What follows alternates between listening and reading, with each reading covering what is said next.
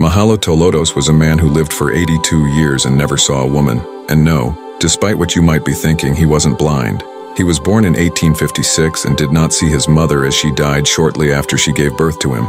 Some men carried him and gave him to the Orthodox monks at a monastery atop the Mount Athos, where monks in a monastery cared for him. Women were strictly prohibited on Mount Athos for almost 1,000 years, dating back to a law established in 1056, banning women entry along with animals. This law aimed to enforce absolute celibacy among monks, abstaining from any sexual activity. Growing up at the monastery, Mahalotolodos accepted the monk's life and never left the mountain. After 82 years of celibacy, he received a special burial ceremony from the monks, believing him to be the only man in the world who had never laid eyes on a woman. Subscribe Archive Explorer for more interesting videos.